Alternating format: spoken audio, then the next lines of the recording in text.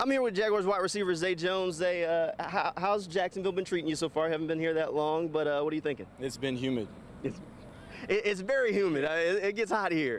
Is it okay? Yeah, but it's good. This is a place where I really feel like you can just, take a breath, collect your thoughts. Beach is nice. The people are very, very gracious and loving, so it's been a good time. All right, you've been around the NFL, worked with some different quarterbacks. What have you thought about Trevor Lawrence since you got here? Yeah, Trevor, first and foremost, is a great person. He cares. I don't think anyone wants to win as much as he does for this organization. So to have him as a leader and to have him as a guy who just cares about his teammates, he's laid back, chill, it's fun, and guy's got gray hair. Gray hair, we'll take that vote. Do you think the offense is heading in the right direction? I think slowly but surely. Yeah, it's a process for sure. Putting the pieces together, understanding where we're, our assignments, where we're at, listening to coaches, taking in what they're saying and then applying it. And I definitely feel as though we're on the right track.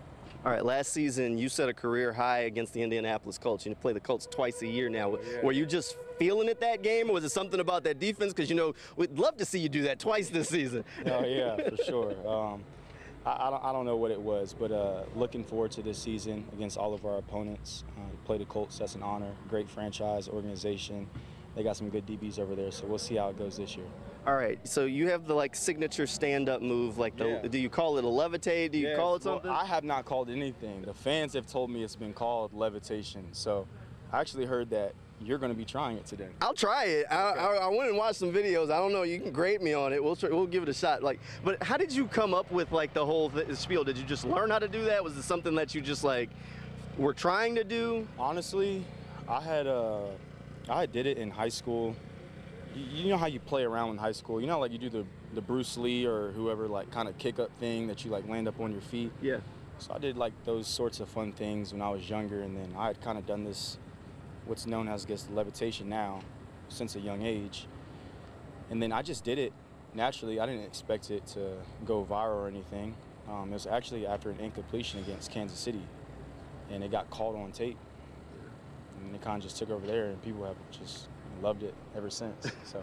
All right, I'll give it a shot. Okay, do it. You'll have to grade me on this. It's not going to be good, but I'll give it a shot. So can they see? You got enough room? Yeah. I think we'll be fine. The mic for you? Yeah, you take that. So I'll give it a shot. I guess I know you put one knee down. All right, let's see it. Up, and it's a kind of deal. That was okay.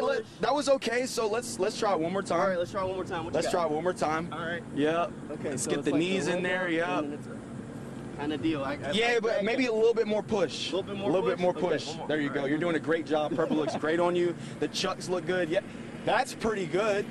That's pretty good. We'll take that? Yeah, we're getting better. We'll take it. See, so I kind of started working with it. I had to watch a few videos, and I was like, how does he do that? That's difficult.